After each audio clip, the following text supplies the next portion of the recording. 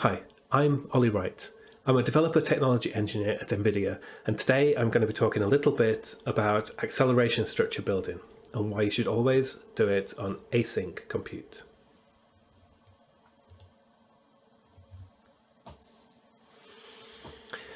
When you're building acceleration structures for ray tracing, you should always build them on an async compute queue because it's almost always significantly faster.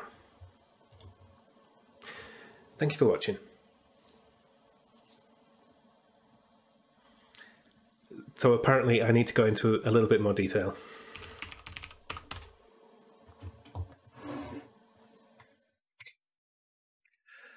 What is async compute? Well, async compute allows you to run compute shaders on a different queue to the normal graphics queue that you would run graphics workloads on.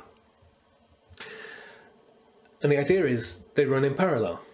So you might have two workloads, A and a B, and normally you would run them in serial. You would run one after the other. Well, with async compute, you can run one of them on a compute queue. And when you do that, the idea is those things will now run in parallel. So you'll get job A running at the same time as job B. Now you might find that they take a little bit longer individually. But the idea is that as a whole, they will take less time overall than if you ran them serially, because they're able to make better use of the resources of the GPU. Now, the best opportunities for pairing workloads are when you have workloads that don't contend for the same type of units in the GPU, the same resources. So you may have one workload that is very maths heavy, it's doing lots of maths operations, and another workload that's doing lots of texture reads, for example. And they will be very good candidates for pairing, for having one on one queue and a different job on a different queue. Now, acceleration structure build workloads run very well on GPUs. But they don't always engage the whole of the GPU. They're not doing any graphics processing. They're not drawing triangles, for example, and they're not doing lots of texture lookups. And they're not hammering VRAM. So there's still plenty of GPU to go around when the GPU is running acceleration structure builds.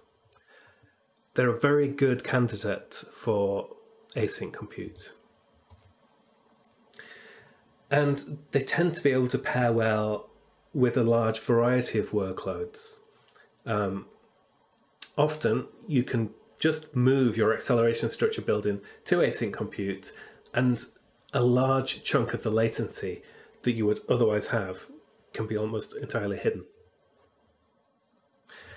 So let's take a look at an example. So here we've got a capture in Nsight graphics, a GPU trace, from parts of a frame of a game. And let me just get the laser pointer. Okay, so this section is doing the acceleration structure building. And then we've got some other stuff that's going on in the frame, some occlusion culling and I don't know what else, it doesn't matter.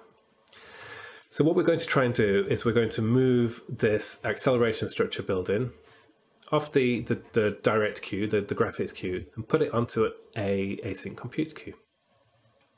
And you can see actually how much of the GPU is still available during these acceleration structure builds.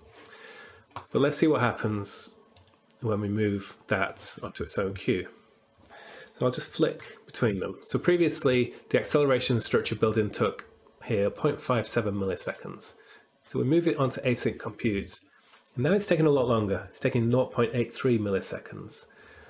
But we've overlapped it. So in actual fact, the overall length of time for all of these workloads, and these are the same workloads in both captures, the overall time is a lot less. So let's put them together so we can see that. We'll line them up. So here we can see that now we've got much better utilization of the GPU. The unit throughputs on average are a lot higher. than they were previously.